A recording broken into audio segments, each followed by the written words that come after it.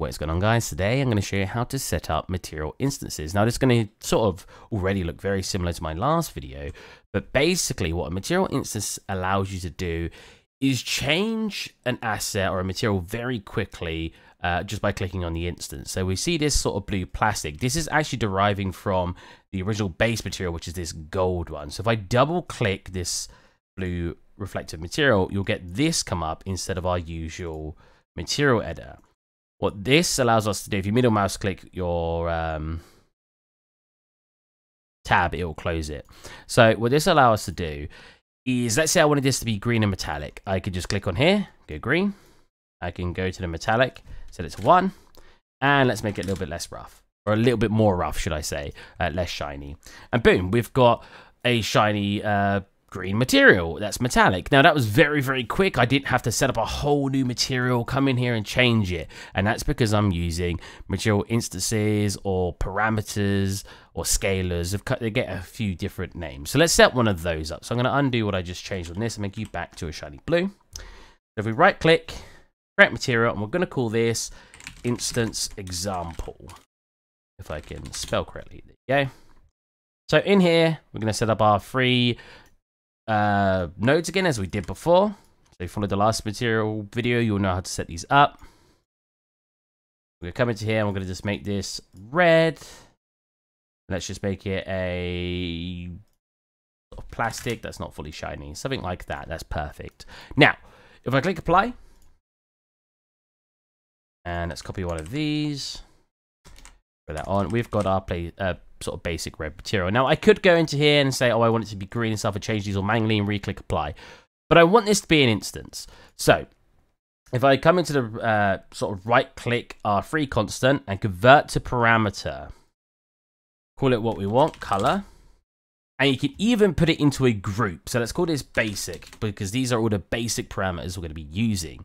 Go to your metallic, right click, convert, and we're going to call that metallic, and again go to your groups. Oh, not none, basic. Go to your roughness, right click, convert, and call that roughness. Usually call it a name that you're going to be very familiar with. Right? That's perfect. Now, if you wanted to make one of these, so this is called these are called scalars. The parameters, but also called scalars. If you hold hold S on your keyboard and left click, you'll get one of those by default. Because I was holding S too long, I actually typed in the title. So S, left click, and you'll get a parameter, and you can call it what you want. And this is basically equivalent to having a one constant, right clicking it and converting. That's the exact same thing, except you're skipping the step of having to convert. You're already making it. Now if I click apply, these will work as scalars now. So if I go to change it in the material editor, they will actually change, right? If I were to close this and not save, that progress is going to be lost. What you can do is you can right click the material you've made. Now this would be considered like a master material. So imagine having a material of 20 different things you can change, right? But you wanted to make minor changes to different parts where you place that material. You can right click that material and create material instance. Come into here and we'll call it instance test. So whatever you want. If you actually want the name conventions, you would usually put M underscore to mean material, and then MI underscore to mean instance, material instance. That's if you want to get the naming correct. Now, if I drag this onto here, it's going to be no change right now, but if we double click it, we're going to get this separate menu that looks a bit neater. And I apparently didn't put my metallic in the right group.